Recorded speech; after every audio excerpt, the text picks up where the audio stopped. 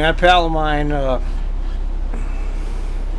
attended the union meeting, and I have three highlights that I wanted to bring up about the last union meeting. Number one, Fred's proposal was for all of us union members to have to pay 10% of medical costs, and that's not 10% of the premium, that's 10% of the total cost. That means if you go to the hospital, the bill's $100,000 and you're going to have to pay $10,000. I mean, that's across the board, 10%. So that's not going to happen, or they're going to have to end up getting some new drivers, because that's not going to happen. So nice try on that, Fred. And I hear that the rail supervisors, I mean not the rail supervisors, but all the white shirts, think they should have higher retirements because they get higher pay.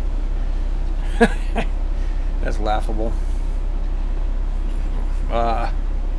Finally, of course, the usual whining and moaning from the full-time operators about the mini-run operators taking their work.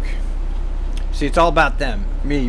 It's all about me. We don't care what happens to everybody else as long as we get what we want. They want their overtime. We want our overtime.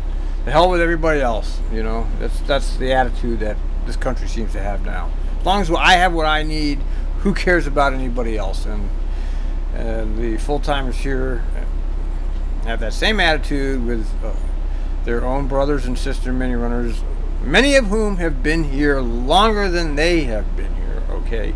The company should have had a company-wide seniority from the very start and allowed employees to move around within the categories and keep their seniority. But no, they had to have all this weird, you know, mini-run to full-time, then try to go back to mini-run, and you lose this, you lose that to go back. Yeah, it's just crazy, you know. So now they've set up this system which is locks these people in. Anyway, the usual full-timers whining about mini-runners. That's just pathetic, you know.